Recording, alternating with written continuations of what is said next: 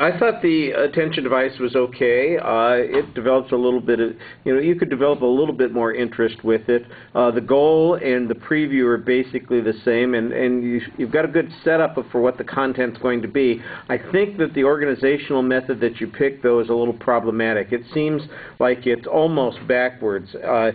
You start off by talking about the effects, both physical and psychological, then we go back to history, and then we talk about its uses, and it seems like it would work much better if you went in a different order. Start with that historical background, where they originally developed and what they were originally developed for, then give us some of the uses that you perceive as being legitimate, and then talk about the positive and negative consequences, both physical and psychological, and I think it would make a little bit more sense in developing the material that way.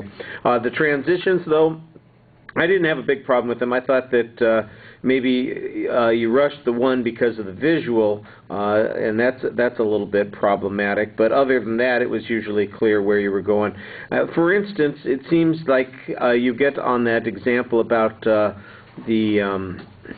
emotional turmoil that's created, and you're talking about Chris Benoit killing his family and himself, and I'm going, okay, I'm going to assume that this is one of the psychological effects that's going on here, and it wasn't until right at the end that you made a vague reference to the notion that this was connected to that. And I just think that that's one of those things that if you're going to use a dramatic story like that, it ought to follow after your explanation of what those kinds of psychological effects are, and then show that that is in fact connected to it. It just seems mildly disconnected at that point.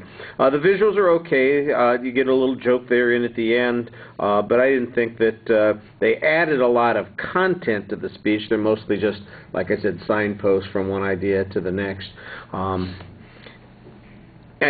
try not to compare speeches too much, but I did see some good visuals in a speech about steroids the other day in class, talking about some of the long-term effects and some of the problems with maintaining, your body image, your body, some of the losing muscle tone and that kind of thing, and I saw some pretty good illustrations. So there's stuff out there that I think you could have found that might have added a little bit more information.